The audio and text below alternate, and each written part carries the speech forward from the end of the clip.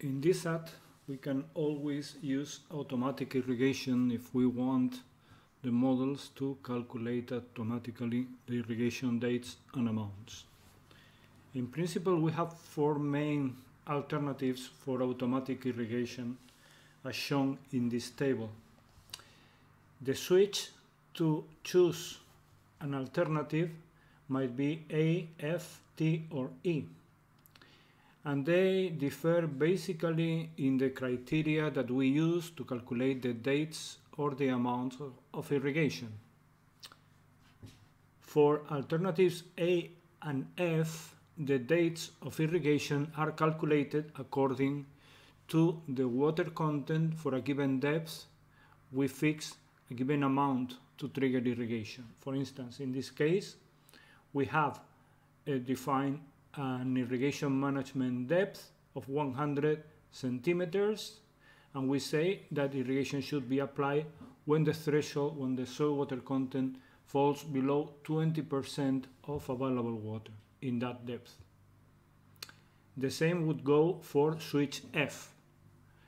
So for these two alternatives, the date of irrigation will be that defined by the water content, 20% of water content available in a depth of 100 centimeters. On the other hand, switches T and E are based on a fixed water deficit. So the program accumulates evapotranspiration minus rainfall. So after a given water deficit occurs in the soil, an irrigation will occur. In this case, so the irrigation management depth for these two switches is the cumulative deficit that triggers irrigation and would have units of millimeters. On the other hand, how does the model calculates irrigation amounts?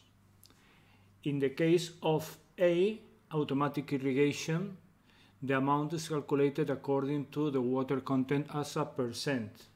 And the parameter in this case would be 100, meaning that after irrigation, the soil would be 100% filled in this depth that was previously defined. On the other hand, with a F that goes for fixed, the amount of irrigation would be a fixed amount in millimeters.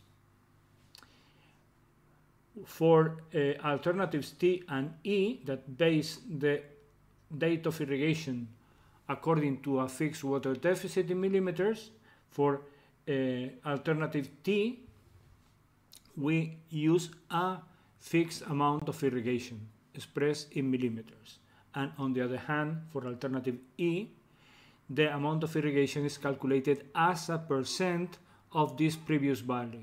So if we are using a fixed water deficit of 100 and we put here 100 for the E through parameter, then we would apply 100% of this fixed water deficit. So in summary, the four main alternatives for automatic irrigation differ on the criteria for calculating the dates and the amounts. For A and F, the dates are calculated according to the water content on a management depth and fixing a percentage of available water. For T and E, the dates are related to a fixed water deficit. And then for alternatives A, we use a percent of water content after irrigation, and for alternative E, a percent of the fixed water deficit, while for F and T, we use fixed amounts for irrigation.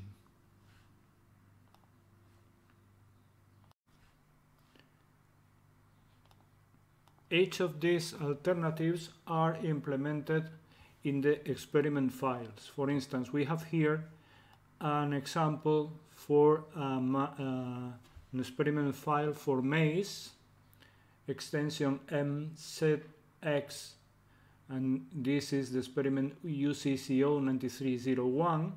And then inside the automatic management and within irrigation, we have for this treatment 1 define these parameters as previously seen, we can put here different rows for specifying when a given criteria for automatic irrigation starts.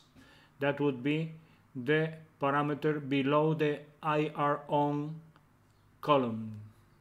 For instance, in this case, we say that these criteria are implemented after sowing, while the second row for automatic irrigation is related or starts to be applied at floral initiation.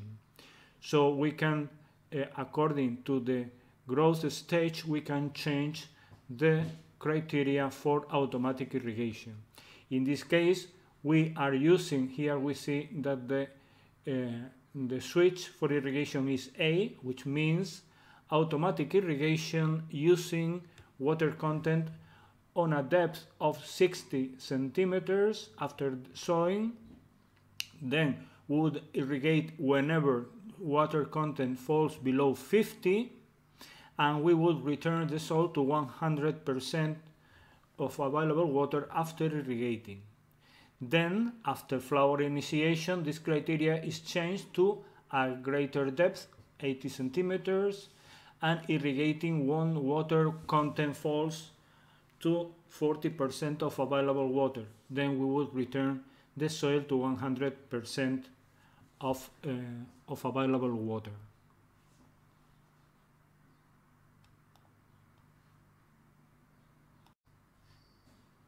We have prepared a file, for example, showing the 4 alternatives for irrigating for a MAIZE experiment run in Córdoba. We have this for A, F, T, and E automatic irrigation alternatives. We run the model, and then once the simulations have been performed, we go to analysis and we can check the file OME that shows the events on the management for the crop. Here we see the different events, including fertilizers, application, or irrigation. This would be the A alternative, which means that we irrigate when the water content in a fixed depth falls below a given value, and then the water content is increased according to a fixed percent.